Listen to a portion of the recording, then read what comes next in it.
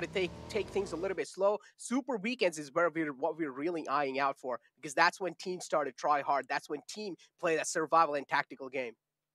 I actually think a Team Queso here, one of these teams who can prioritize. Again, when we talked about that chaos on the Western Bridge, Necro, you can see in the way that they are waiting and waiting and waiting for all of these players to come up from the edge. You can see it's pretty disastrous right now for Ghost. The American representative #1 is getting dismantled in this first game by Team Queso from the rest of America's, and they will not be stopped by that #1 rep. They are out. Ghost eliminated in 15th position. I think a big surprise